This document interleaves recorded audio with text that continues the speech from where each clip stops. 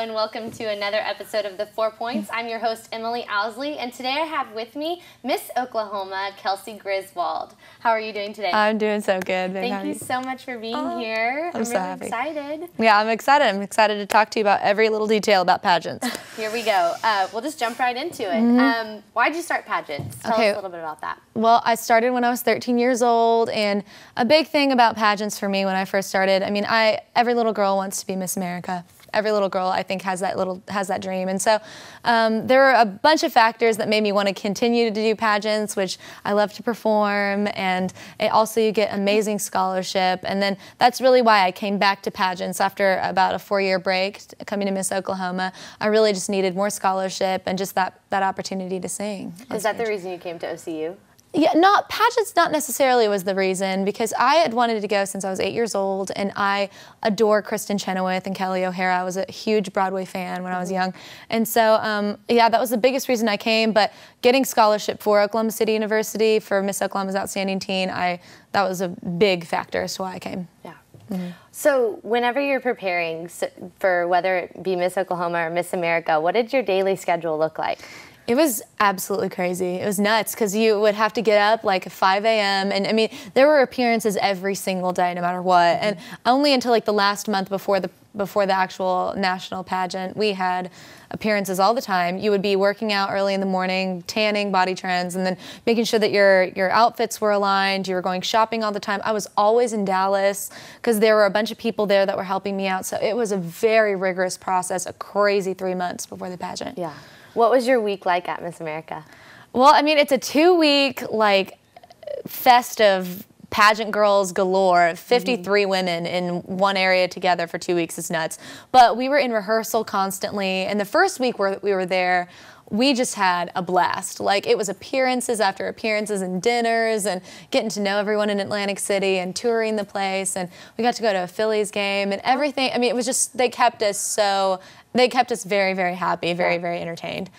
But yeah, it was by the time competition started, it was nuts. Yeah. What was your favorite part of competing? Like, what phase of competition was your favorite? I loved talent. I love talent always, because I love to sing. I bare my soul when I sing. It's my favorite thing to do. But I did learn throughout this process to really love interviewing. I used to really hate it. I used to suck pretty badly, but I went in there and I just decided I was going to be 100% myself, because there's no way that I could lose. You know, you try to trip me up, and I'm just going to give you my heart. I'm going to give you myself, because that's all I could do, you know? Right.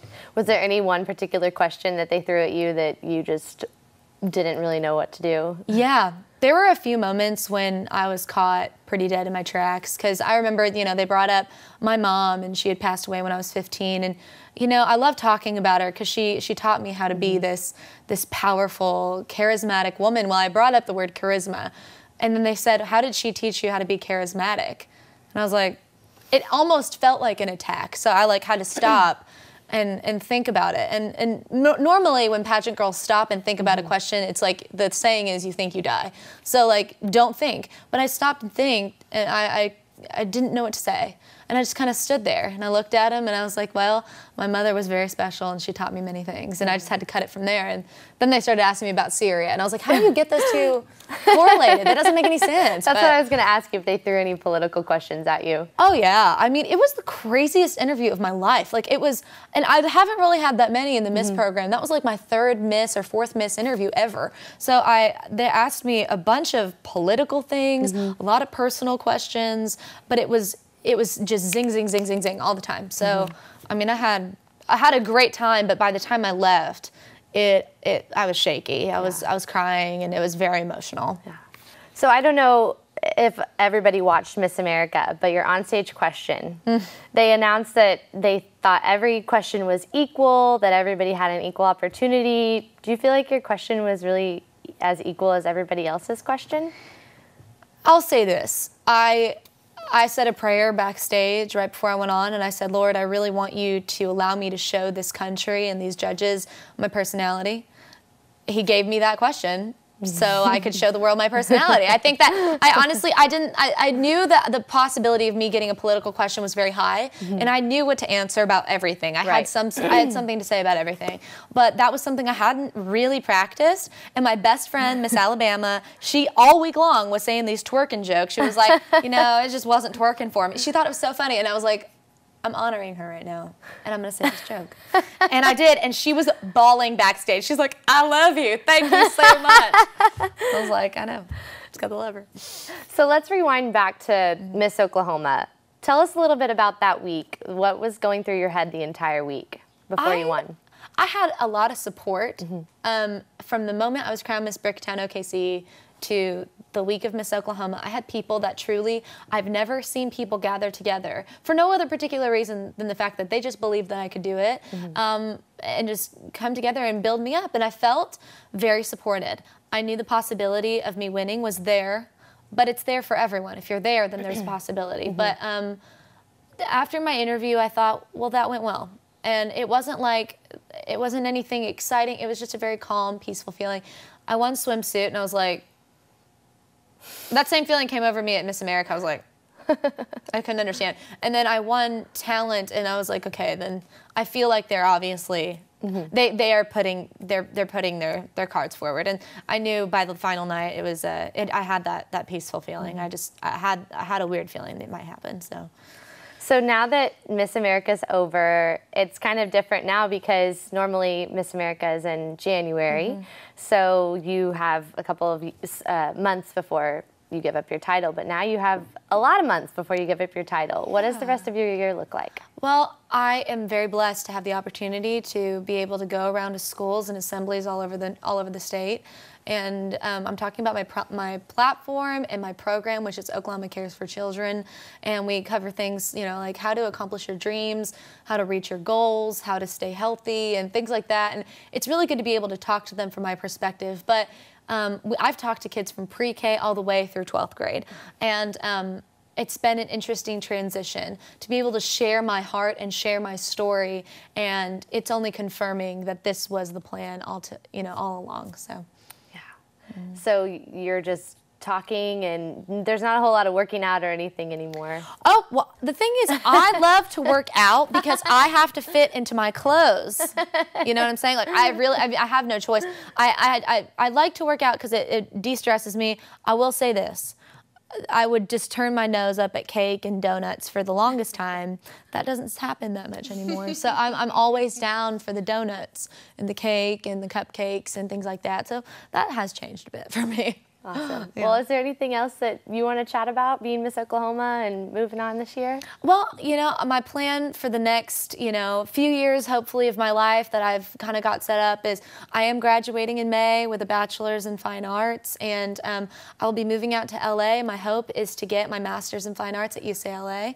And and then another hope, and then the plan is to sign with an agency called William Morris Agency, and then hopefully for then I'll be able to set my career and get the ball rolling. So awesome. Well, thank you for chatting with me. We're going to take a quick break, but when we come back, we're going to get to hear a little bit of Kelsey's talent from Miss America. Stay tuned.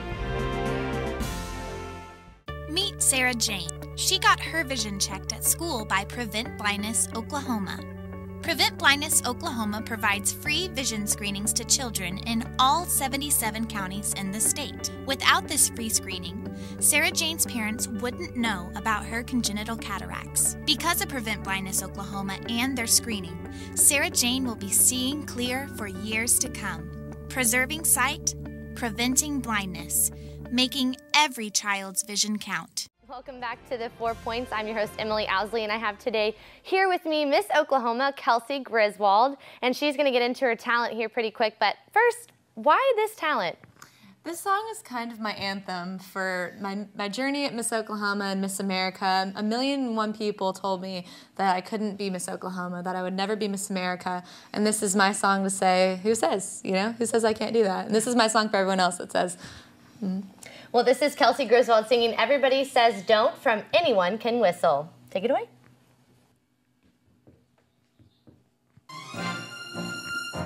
Everybody says don't, everybody says don't, everybody says don't walk on the grass, don't disturb the peace, don't skate on the ice. Well, I say do, I say walk on the grass that was meant to feel, I say sail, jump to the windmill, and if you fail, you fail.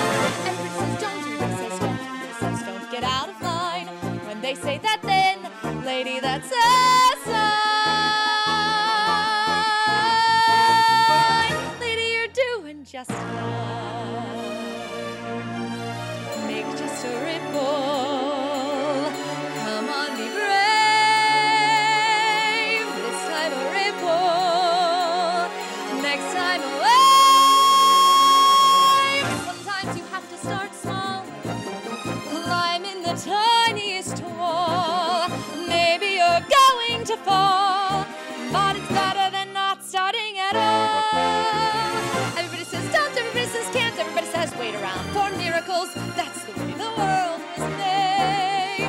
I insist on miracles. If you do them, miracles, there's nothing to them. I say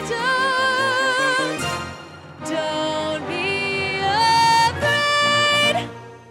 Great job, Kelsey. Just as good as it was at Miss America. When we come back, we're going to hear some tips and tricks from Kelsey about competing in pageants. So stay with us. I was looking for a way to help out with my community while also getting close with my gal pals. I've been looking for an addition in my life that can make things more lively. I wanted a companion to curl up with at night. That's why we adopted these guys. Research shows that women love cute little things. So what's wrong with you? Get a guy who's guaranteed to stay.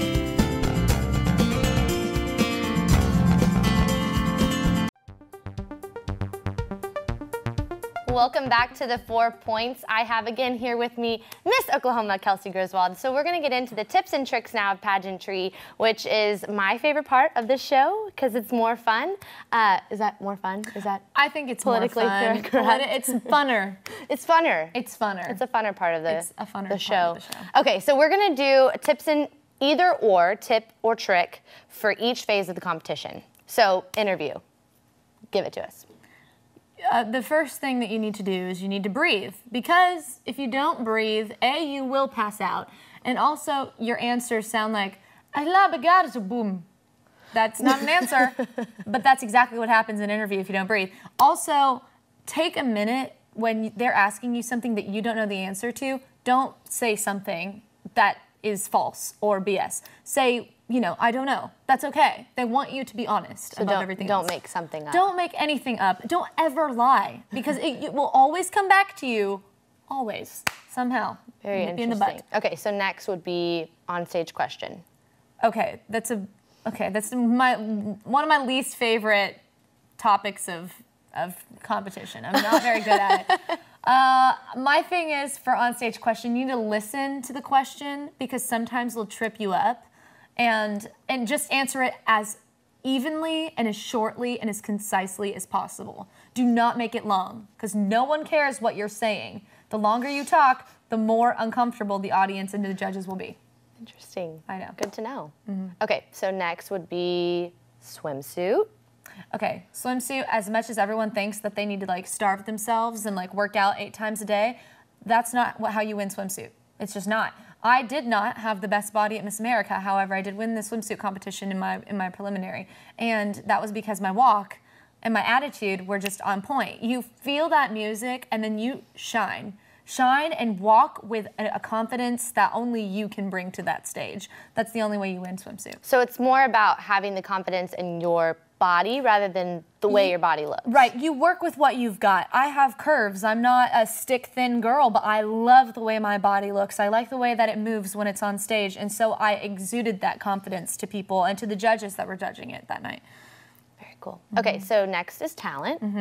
With talent, if you ever, first of all, obviously the #1 thing that I can say to anyone is practice until you cannot practice anymore, and then practice some more.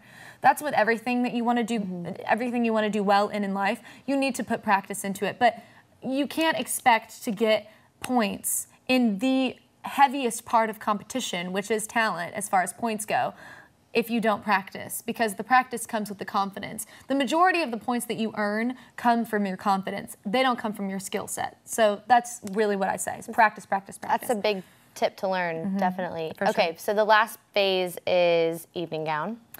Evening gown, first and foremost, girls, do not, under any circumstances, buy a dress that you don't like and that does not fit. Do not buy it. If you don't like it and if it doesn't fit. If it's too long, you will trip. If it's too heavy, then it's gonna fall off of you. If it's too tight, you won't be able to breathe and people can tell. And I mean, there are just factors into like what you wear, and it is all about how you carry yourself. You could wear a gunny sack, and if it makes you feel like a princess, you will look like a princess. Perfect. Okay, so now for overall competition, what's a tip or trick that you have? It's very cliche to hear that you want to be yourself throughout the whole process, but that's the truth. Because once you lose yourself, the pageant might as well not exist. The thing with me at Miss America was, you know, there are a lot of people in the news and newspaper articles and TV shows that were covering this shot that I had of my face near a statue where I was like making this face. And that's just me, that's my personality, and I was never gonna hide that from anyone. That's a big factor, though, of how well I did at Miss America, was because I just never gave up on who I was. I have other little things. For girls that are starting to do pageants, biggest things that I didn't understand when I was doing pageants when I first started out, first and foremost, you need to do more spray tan than you think you need. Because on stage, you get washed out, and then the tanner you are, the smaller you look, and the more confidence you get in the end. That's the biggest thing I didn't know. Like, I put like a thin layer of spray tan and thought that was enough, and I looked pale as a sheet. Also, line your lips, because if you don't line your lips, they bleed into the rest of your face. So, like, some people look like they just have a lower face, but you need to have lips, ladies. If you don't have lips, then you just have... That doesn't look good, does it? No. It doesn't look good. You want to have lips on You want to stage. have lips. And then, I mean, I over-exaggerate everything, because on stage it looks better if you have more makeup, bigger hair, harsher spray tan. I know that sounds strange, but on stage it looks so much better. In person you may look like a clown, but on stage you look amazing.